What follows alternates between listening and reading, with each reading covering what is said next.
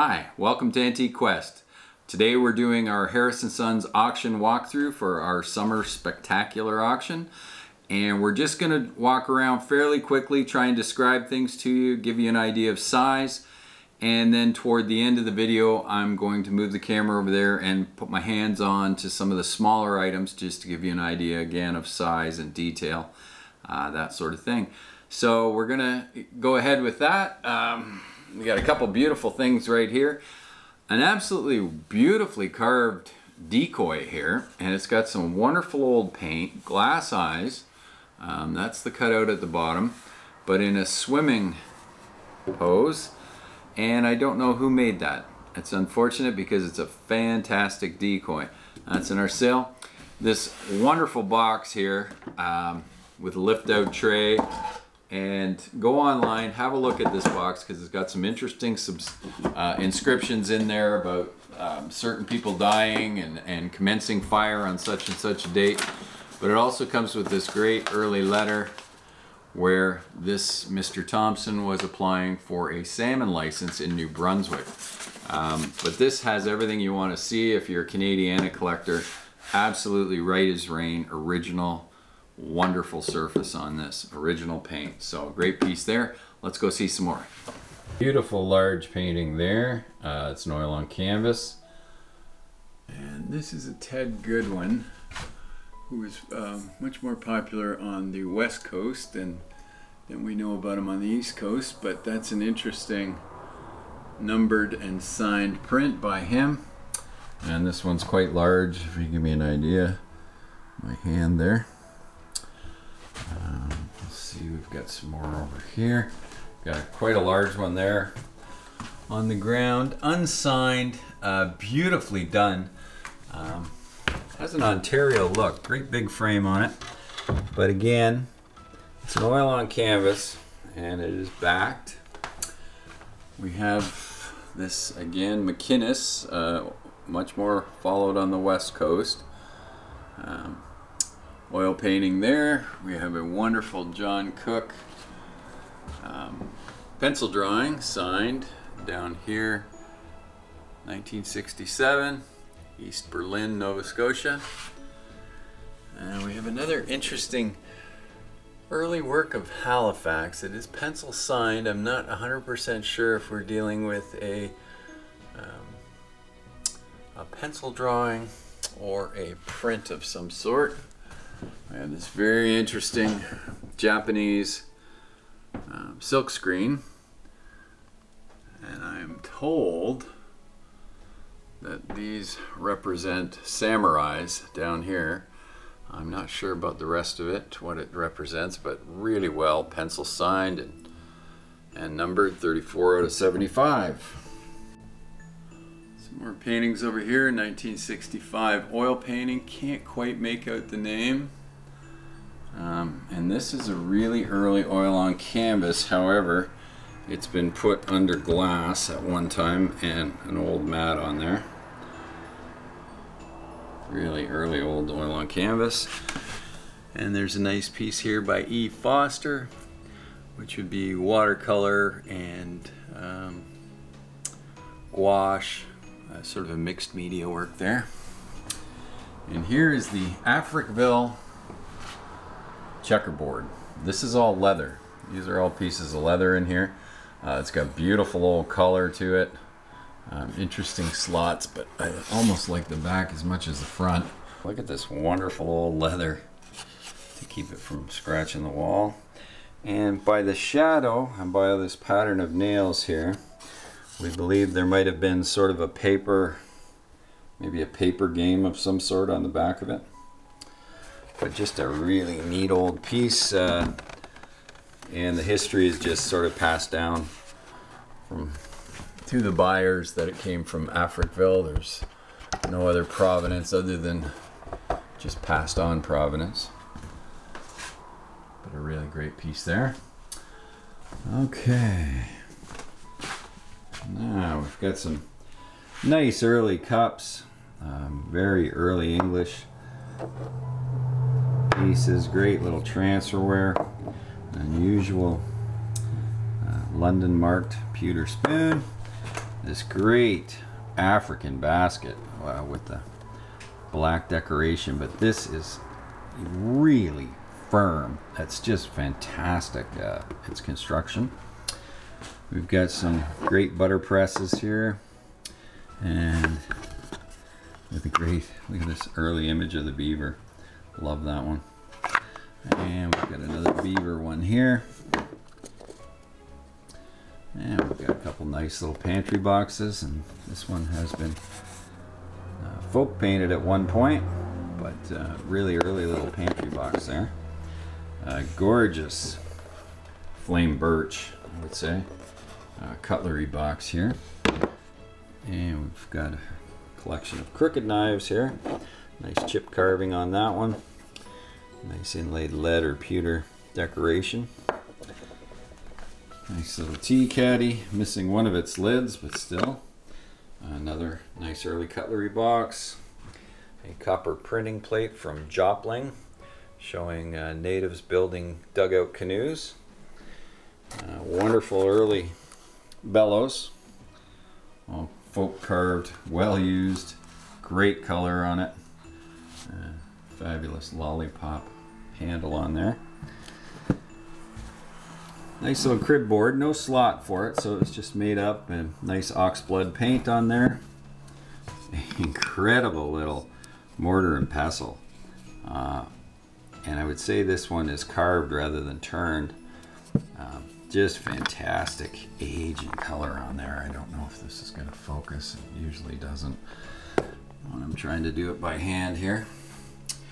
Nice little mouse hole in this pantry box with a wonderful paint surface on it, green paint. It is split, however, so you would have to tend to that. And it looks like it's got a signature in there, but we don't know about that. Great wall box here, canted front, dovetailed. Sides are not canted, but look at the, I don't know if we can get just some lighting that'll show this nicely, but you know, it's had a little make do repair to keep it hanging on the wall here with a nail in sideways, but just fabulous color and form. I'll put it down here and show you the back.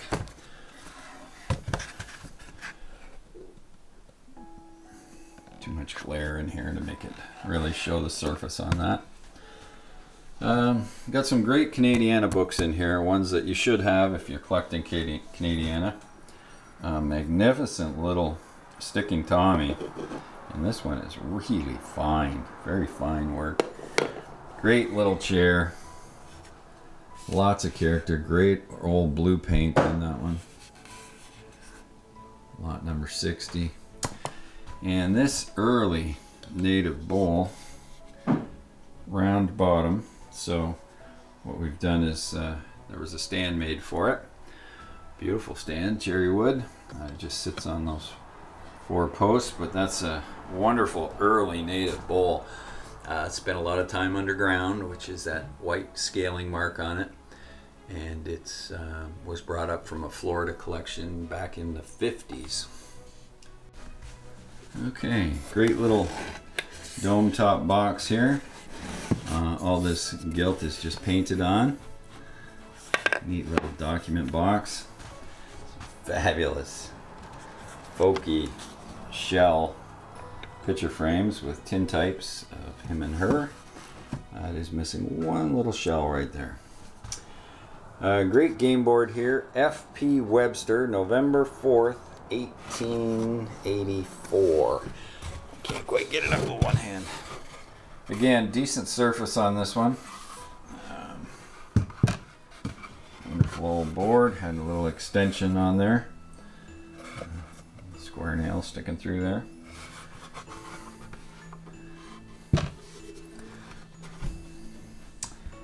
A really nice old game board there. Nice to see them dated. This really nice American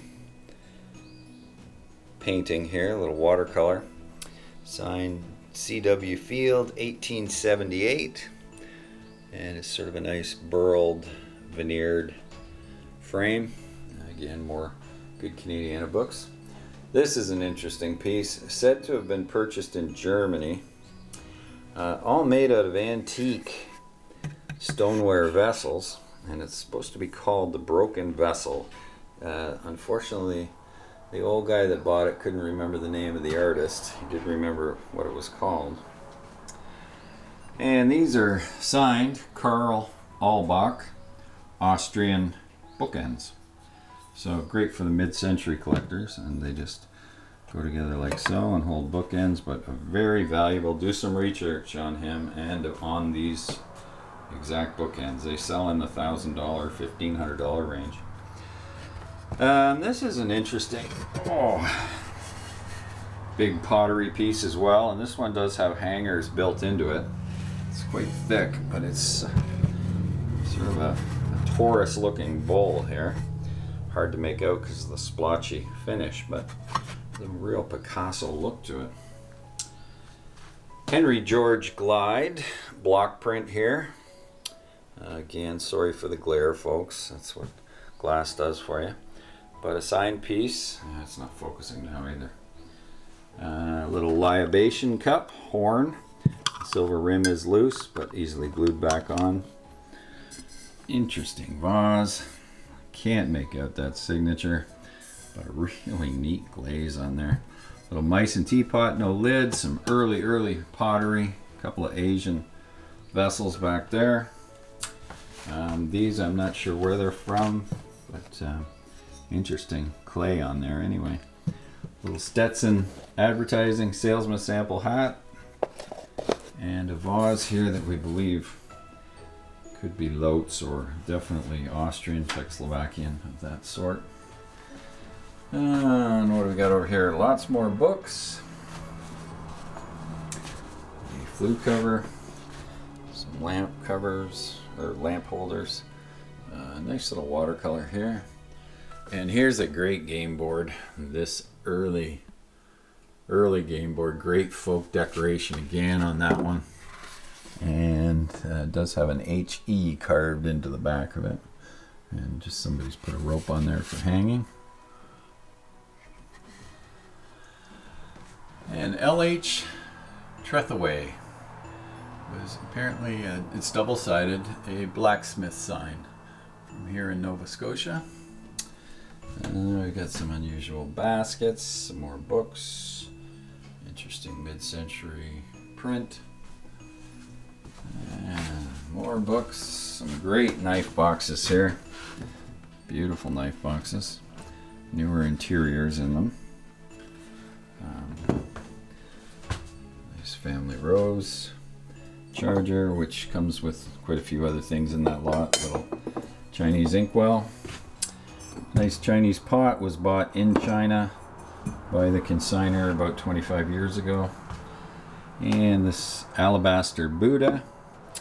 Very interesting made box here, not native but really well made. Japanese block print. And we have a wonderful Dennis Tickle oil on Masonite. A few Bartletts of Annapolis Valley and Annapolis Royal area.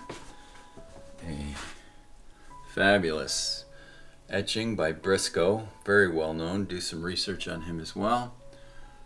Some mid-century sort of erotic fantasy type paintings. Interesting stuff. Some great modern works. This is a nice pair. And it's signed TD 92. Really neat. A lot going on in there. And this is a Peter Farmer original drawing. Again, English artist, but came over here, very well known. A American artist, etching. Nice view of a restaurant from up above. Some more paintings. Bill Smith painting. Fabulous Northwest Coast. I'm not going to pronounce his name, but he is a known artist, and it's on there. It's a wonderful screen print. And then sort of a Norvell Morrisseau, looks like it was copied by somebody on thin paper. And a nice schoolhouse clock. and various things down here. A really rare Aladdin lamp here. Oh, there's the rest of the contents for the other one. And just some fun things down there, some carpets and whatnot. And an amazing collection here of copper, early copper. Some great big pieces, lots of pots and pans and some wonderful brass pieces here as well. Chamber sticks and these fabulous set of weights. That's a 2-pound weight right there. And 2 large 4-pound weights, but just beautiful early stuff. Look at these great big jelly pans. Nice set of trivets as well. Okay, and over here we've got lots of bells. Great noises. And then sleigh bells, of course, everybody likes. But these are old doorbells, like a shopkeeper's doorbells, but listen to the sound. I mean, the door would swing and then they would get hit. Oh man, it's just a gorgeous sound. Nice carved grizzly bear. I'm not sure what the wood is. It's hardwood. Some burl bowl, some native moose hair and beadwork, and a fabulous folk carved eagle flying over a river. And this one is signed. That's all carved wood. When I first saw it, I thought it was clay. Winter, Joe Winter, May 30th, 95. A lot of carving. Look at the wings. Just fantastic. Nice little basket. Some more artwork here. Some paintings. Nice little Ontario scene there. Coverlet. Beautiful coverlet. But let me see if I can get around here. Show you this magnificent hooked runner. Look at that, and in fantastic condition too. Beautiful Nova Scotia hooked runner. Just in great shape. Nice geometrical one down there. I'm going to go around here and we're going to show you the other runner we have. A Persian style runner. And I believe it is signed in there. There's one here. So another great piece there. Oh, and I want to forget this very rare Kentville crock, 2-gallon W.E. Porter Grocer and Glassware and Company, Kentville, Nova Scotia. Okay, let's have a look at some of the native items we have, and hopefully with my hands in there it'll give you the idea of size. Beautiful little Iroquois purse, little handbag. Yeah, it's got this on both sides. Beautiful beadwork, really colorful. Great color to it. The sides need some stitching. Great piece there. These are interesting. These little Mi'kmaq made wrapped old medicine bottles, because that's a really thick lip bottle, you know, sort of 1900, 1910 period. But this is all sweetgrass and splint, but really neat. I haven't seen any of these before. There's a couple little flaws in this one, but all in all, really good shape. And this one has all its little flares there. Now, these are the baskets that everybody's quite interested in. The quill boxes, rather, not baskets. Just again to give you an idea of size. These all came out of one collection. A little bit of quill damage there, but that can be repaired. But some fabulous design work on these. And just for size comparisons. Nice little piece here. Look at all this lattice work here. And this one is in really good order. You know, very hard to find these anymore, let alone in this kind of condition. It's another little neat one. Again, a little damage here. One of the quills is sticking up there. Not a big deal. something on the bottom of that, but we can't make anything out. A little red color there, a little bit missing down here, but you know, just a beautiful little quill boxes. And then these are the real cat's meow. Beautiful star pattern here. There's just a little piece missing there. But look at the great color, all dyed quills. Looks to be in pretty good shape around here too. A little bit there. Again, beautiful little boxes. Work in there. And then the last one. Again, this is fantastic. I love this. These little design work here. Again, dyed quills. Nice early color on some of this too. Little break there. Quills lifting up here. Little piece of tape on there, so I'm assuming that's just holding down some quills, and we'll leave that for the buyer. But, yeah. I hope that focused being that close. I can't do both and watch at the same time, so we'll get some more. Okay, I'm really excited to show you these.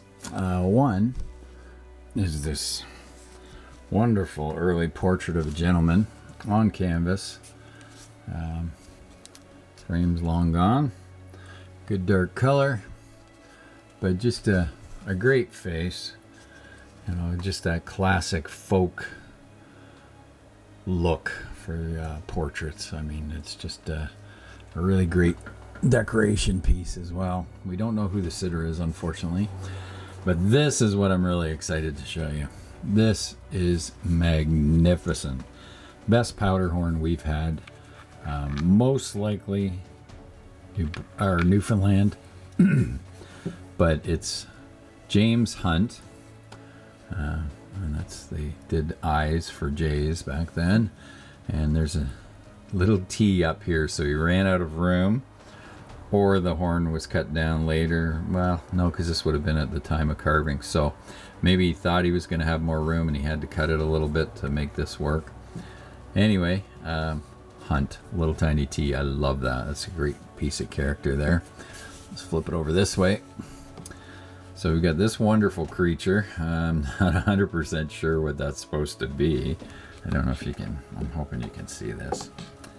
And then we have this man with the fishing rod holding a fish in his hand. He's got a top hat on. And he's got a basket full of fish here. And it shows his line going into the water and all the fish in the water. I've got a spotted goose here. Another one there. And a wonderful fish up here. I'm not sure what that's type of fish that's representing. And then as we go down here, we get some pretty fanciful creatures. So we have this one seems to have a spike on the front, but I'm not sure if that's part of it or not. But this is great. This is, I don't know if it's supposed to be a horse, but it has a spike on the end of its tail.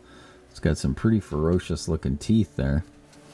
And then this looks like a sea serpent of some sort. I mean, it's just really fanciful. Now there is some initials carved here, but they're so dark now with age that we can't quite make it out. But you can certainly do some more research there if you like. And this is where it gets interesting over here too. So we have a guy that looks like he's carrying a bottle of booze, and he's got his pack on his back like he's running away from home. There's a anchor here, and a topless native here, and a mermaid here with her tail holding an arrow. And then I'm not sure what this design represents, but this is what I love to see right here. This is where it would have swung and rubbed on something its whole life, and it's erased the feet, the bottom of the anchor, the bottom of the feet, and part of the mermaid. This is all a telltale sign of genuine age. The carving was done a long time ago, long enough that this is worn right through in use. Nice little wooden end on there. Just a fantastic, fantastic powder horn. This is folk art at its best. I absolutely love this piece. We're very excited to get it and very excited to offer it. It's museum quality. It's just, it's magnificent. Let's see some more. So we're here. We have another variety of some of the smalls that are in the sale. We just want to, again, give you some of the highlights. We're not going to show you everything in the auction, but this is just some of the things we think you might have found interesting. This is a great little bulldog, and this is made by Lisa Larson, who is a designer in Sweden. We had a fox of hers earlier in the year. Sells very well, mid-century work. Great little brass and what looks like rosewood snuff box. Interesting piece. And this is a 18 karat gold, 1847 this was given as a gift. Now it would have had a pair of scissors in here and maybe some other small tools, needles, and a thimble. So it would have been a whole little sewing kit. Unfortunately, the only thing left now is the gold thimble. But interesting, inscribed on there, early piece. And this cutter is Middle Eastern, I'm going to say, and very early. And this is all copper. Now we have it as a tobacco cutter or a sugar nip, but it could possibly be for what's called beetle nuts, for cracking beetle nuts. But it's interesting to see that there is a worn pattern in behind here that's really just showing age. I don't know if you'll be able to see it if I tip it, but it's very interesting horse-shaped cutter. This is quite an interesting Chinese piece. We're assuming it's silver. It's not marked. It's got the dragon here, chasing the flaming pearl. But it looks like it was something else at first. Now it's hanging on a chain, but I'm not sure what these bars were for, if it was some sort of buckle or catch. But really nice work. Nice detail on the scales on the dragon. This is a carved jade. Not 100% sure, other than being decorative, what this might be for, but it's 3 carp kind of joined, and it's carved on both sides. Can't really tell you a whole lot about it. It's just an interesting work of art, really. You got this amazing figured, I think it's walnut, book box. So shaped like a book. It has had chips. You can see off the corners, some very long time ago and some a while back. But if I can figure out how to do this again. It's a little tricky. There we go. To get into, just slides off. Old felt interior, but just a nifty little thing. Beautiful painted porcelain plaque. Really well done. Really well painted.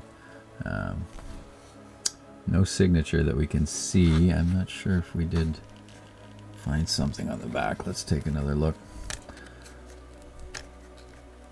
All the things coming in, I forget lots of what I see when I first look at things. Yeah. Murillo. Mad Murillo. So anyway, some stuff there for further research. But a beautiful little painting. Really nice quality in this sale. You know, some of the consigners just really purchased great items. Really interesting Iznik Middle Eastern jug. Super old. All crazed and cracked through the glaze here, but really wonky shape, all handmade, you know. So interesting piece there. We don't see a lot of that. And I'm going to show you some of these little Steve bears. And I'm sorry if we didn't show everybody everything you wanted to see in this sale, but please go online and have a look. And this is the one I wanted to show you mostly. These are Stieff with their button and tags. This little one, we're not sure. He's articulated as well. Really well made. But these are usually Schuco made these bears. And they were perfume bears. So you'd have your perfume in this vial and you'd have a cork stopper. And he'd sit on your dresser. And little perfume bear bottles. They're hard to find, but like I say, they're usually Schuco, German made, 20s or so. So that's a whole lot there. And finally, I'd like to show you this Kralik art glass vase. Now this is a massive piece, but I want you to be able to see the iridescence to it. And it's got all this trailing on it. They were contemporary of Lotz. So you have Rinskopf, Kralik, Palmkönig, Lotz, all major Austrian glass companies, Czechoslovakian as well. But this is an absolute massive piece, and it's a really dark amethyst with this gorgeous iridescent. And I think we finally settled on Kralik because we found this shape. So this is a shape that they're known to have used, but it's huge and it's in absolutely gorgeous condition. Ground off Pontal. But a fabulous piece of 1920s art glass.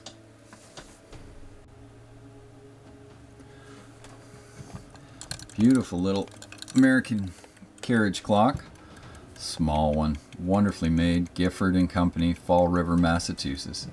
Excellent condition and running, as you can see there. Nice little swing handle and a key in the back there. But just a gorgeous little carriage clock. And of course the usual odds and ends sort of things that we get. You know, bartender, I believe his ears smoke and everything when you get the batteries working. Some tin toys, a nice surprise soap box. All sorts of things. We don't want to forget these two totem decorations. Nova Scotia folk art at its best, and these are huge. They're about 8 feet tall. Some really neat design work here. And go online to read all about the character that made these. Very interesting pieces. They were decorating his shop, rehabilitation center for animals, you name it. That's it for today, folks. I hope that helps you out a little bit. And as usual, if you have any questions, please get in touch with us. You can give us a call. Our number's on our website, harrisonsonsauctions.com. And you can email us or any requests you might have. And as always, safe pickup is available, and we do ship worldwide, really, unless things are listed as pickup only, things like these 8-foot tall totems, that sort of thing.